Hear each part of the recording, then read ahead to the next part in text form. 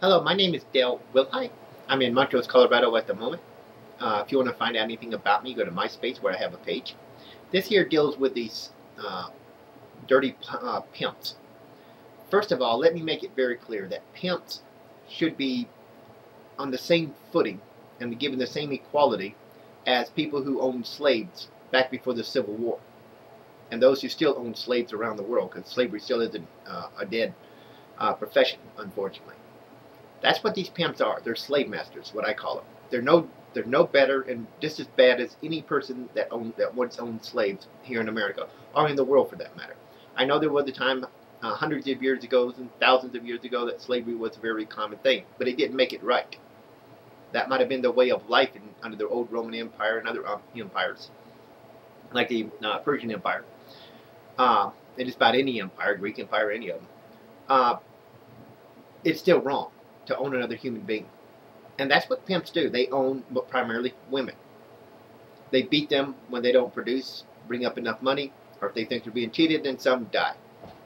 And yet we live in a society here in America where we say we hate racism and sexism, and we always act like we're holier than thou when it comes to slavery. And a lot of Southerners still suffer from being accused of their parents or grandparents, actually their great-great-grandparents, owning slaves, or their parents or grandparents were involved in, racism in the South, even though there's a lot of it in the North, always has been.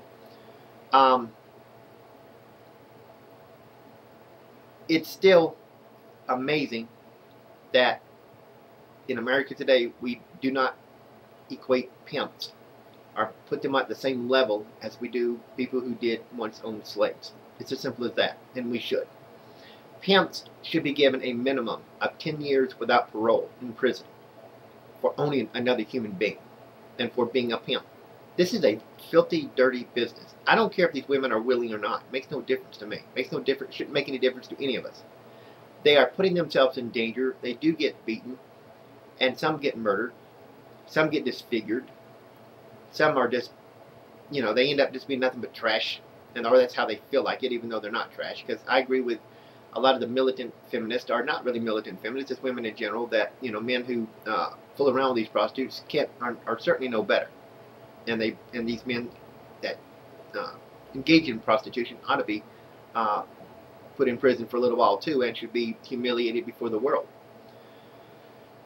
But what I'm asking is that if you believe, as I do, that these pimps are no better than people who once owned slaves, then you ought to contact your congressional representative and ask them to pass a law to state just that fact, that they believe that that pimps are no better than people who once owned slaves, and they belong in prison, not for 30 days, not for 60 days, not for 90 days, but for at least 10 years.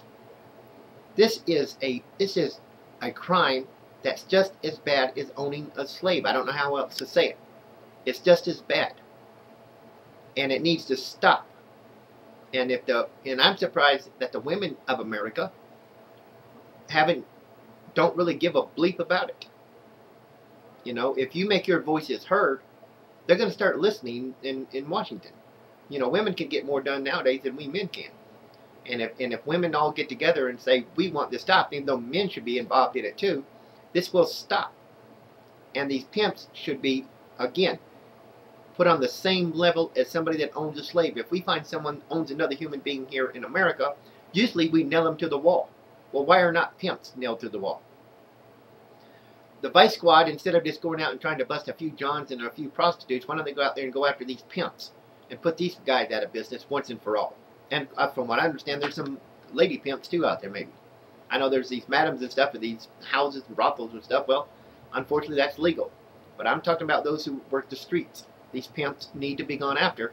And I've watched a lot of these cop shows about, Vice and going after primarily the Johns and stuff like that. Well, why not go after the pimps?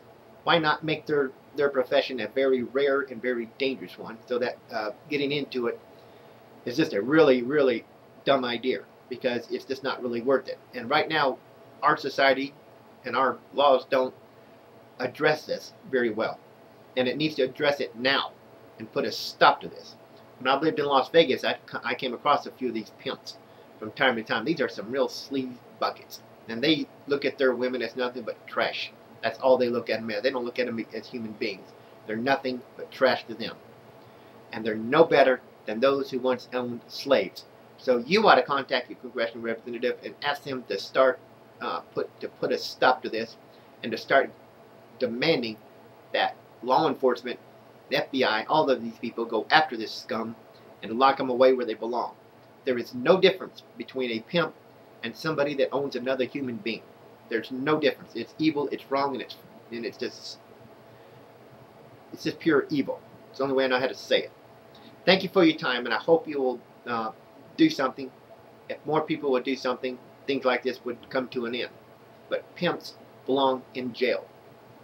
There's no other way to put it. I believe that people who are a threat to society are the ones that belong in jail, not people who are, I will admit, we arrest way too many people in this America, and I'm not in favor of that. I'm just in favor of arresting people who are a threat to society, like murderers, rapists, stalkers, child molesters, pedophiles, people like that. People who have committed small petty crimes, can be given fines or given something else, where prisons are too filled up. But pimps belong in prison. There's no ifs, ands, and buts about it. They are a threat to society. They own other people, and apparently they're not going to stop until they get a good lesson. And again, 10 years minimum, that might deter them. They do it again after they get out, put them in for life, because it is wrong to own another human being, period. And what they do to these girls is just pure evil. It's wrong. Our society should stop looking the other way, and we ought to stop it now. Thank you for your time.